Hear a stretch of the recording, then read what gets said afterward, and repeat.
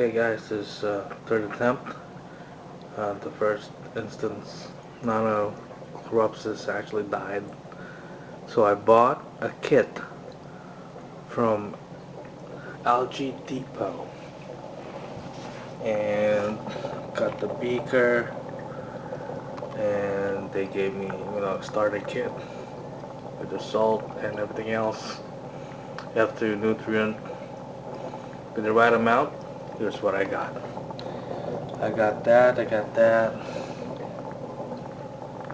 got one full that's really green after a week. I'm starting this one now, and I move that over here. Needed about close to about 10 gallons, and